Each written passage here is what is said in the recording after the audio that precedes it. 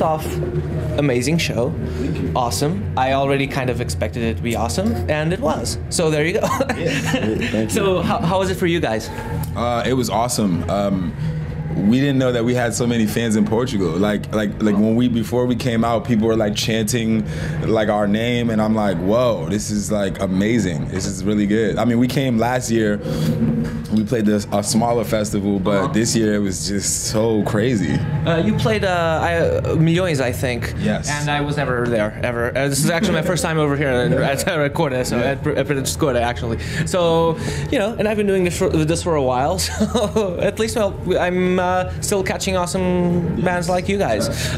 So another first thing that struck my mind, struck me, not struck my mind, I apologize, I'm tired, was what a rush. Okay, so this is Hawk from the Legion of Doom, or the Road Warriors. Yes. So was he your favorite wrestler? Because one of my all-time faves. Yeah, they're like one of my all-time favorites. Like, you know, the way they dress, their energy, like, you know what I mean? Like, that shit was just, like, we love wrestling coming up.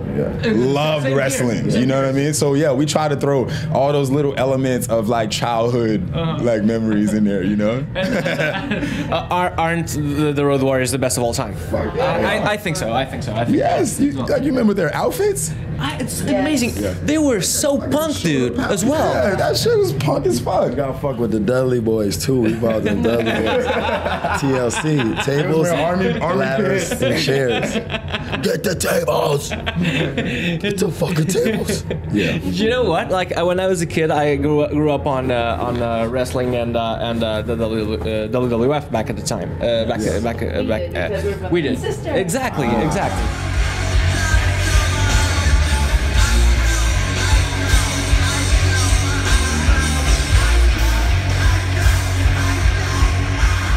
I grew up on wrestling and then kind of quit because it kind of got boring in the early 90s, and then came back to it, and now I really enjoy it again. And do you guys like any wrestling now? I haven't paid attention to it. I'm stuck back in the days. I need my Stone Cold. I need my Undertaker. I need my DX, Shawn Michaels. You know, I like look at wrestling now. I'm like, fuck, man. Like Triple H, like, you know, all that shit. That was tight. I'm just waiting for that fucking glass to break. Yo, before the Dudley Boys, though, it was the Bushwhackers. You remember they used to come out like this. You know what I'm saying? Biting people and stuff like that. That shit was tight.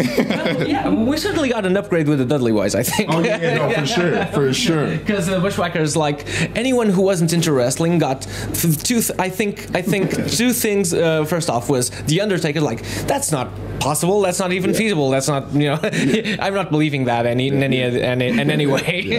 And the Bushwhackers were like stomping. I'm sorry, but they were like stomping and hitting. You know, like that's totally fake. And now, you know, fake. You know who's the illest though? NWO. Oh, yeah. I mean, they was the hardest because they just changed the game as far as like their contracts was up, and they're like, you know what, we tired of this shit. We don't want to dress up in costumes anymore. We gonna start up our own group, and we gonna come out in jeans and leather vests and just beat the fuck out of people.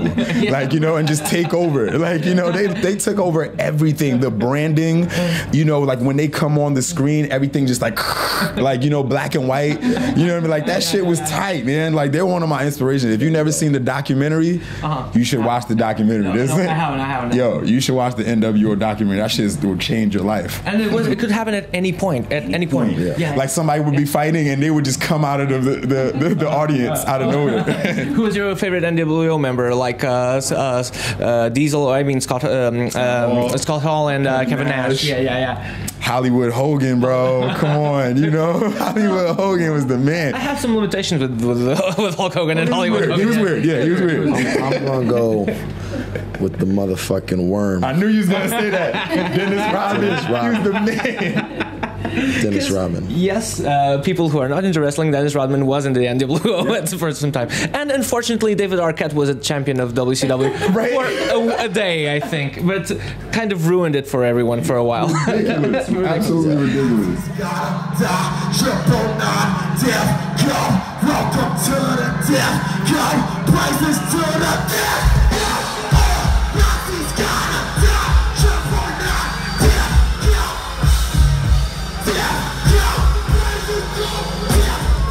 Well, guys, I think we should stop talking about wrestling, even though I could do this all night, because maybe some people don't enjoy this at all.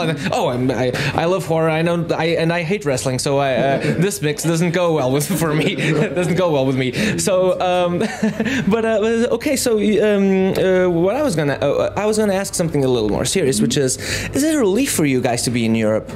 Because everything, right? That's going on? Yeah, that's going on and has been going on for a while and since forever, I guess. I love Europe. I never in my lifetime thought I would come to Europe, especially to play a show in a band, because I wasn't doing this 5 years ago. So Europe is like a long step. The farthest I thought I was going to leave New Jersey is go to California to visit and bring my ass right back home and go to work, let alone come to Europe all over. So this is like so surreal for me. Has there been a point where it clicked? Like, oh, I can't believe this is happening. Yeah, like the first time we came to Europe, I think our first date was like London, and I was like, what the fuck am I doing here? Yeah, like 2015, we were just like, whoa, we can't believe that we're on this plane like 10 hours to actually play a show overseas. Like, it was crazy. And then I think what the craziest thing about coming over here is that like people know the music. Like when we go to certain places, people know the music and then they recite the words. Like when I see people reciting the words to me, that shit fucks my head up. I'm just like, I can't believe that you know the lyrics, because we from a small town where we never thought that it would get this far. So yeah, it is good to be in Europe right now, because obviously there are horrible things going back in our country, but there's horrible things going on everywhere. Sure. I mean, just today we read the Barcelona thing, like some dude just like plowed into people. You know what I mean? So it's just like, there's just stuff going on around the world, and I'm grateful that we got to play a festival where people were happy and it was love. Because there's evil things going on in the world, but then people can also come together and have a good time. So that's awesome to me.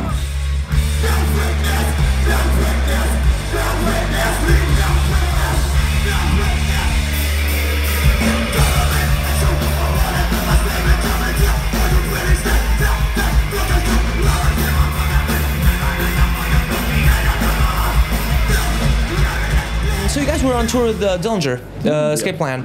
They were just here last week and they're on the show as well. So Ben, my man, Ben was on the show. So love those guys. How was it touring with them? It was great. I loved every single second of it. It was the most fun, exciting, adrenaline pumping shit you can ever imagine playing with the Dillinger Escape Plan. Yeah, because who booked that? This is fucking genius. Like horror and Dillinger Escape Plan is a fucking. It happened. Their drummer, his name is Billy. He happened to be at a show that we played in Brooklyn, because he lives in Brooklyn, and he happened to be there. A friend, he just came with a friend. He didn't know who we were, and then he saw it and he was just like, "Whoa, this shit is crazy." So he wanted to. The crazy thing is he saw me after the show. He exchanged information with me, and I didn't know who he was, because usually people come up to us after the show. They're just like, "Yo, I'm in a band. I would love to play with you guys." Blah blah blah. And I was like, yeah, I'll take your information, blah blah blah, whatever. You know what I mean? And then like, so I had a iPhone 4 at the time. It was a terrible phone. And then like I lost his information, and then one day we were playing a show in Texas, in Dallas. And then they were playing across the street from us. And then so they came to the show. He hit me up like, yo, we're playing across the street and we're gonna come to the show. So then I saw the message. I was like, I'm like, oh shit, this guy from Dillinger Escape Plan. And it turned and it turns out he messaged me to tell me that they wanted to do the tour with us, because they didn't have anyone to tour. So we missed that tour, the first one in the States. So then when we saw him, he was just like, yo, let's set it. It was my fault. It was my fault. It was my fault. And then we saw him, and then he was just like, okay, let's set it up for UK because we're gonna finish the States, and then we're gonna go to UK and Europe. And then so we exchanged it, and then we made it happen because they were genuinely fans. That's like, awesome. You know, that's awesome. Yeah, actually, it's crazy. Kudos to you, Billy, for coming up with this amazing idea. Billy's the man. Billy's the man.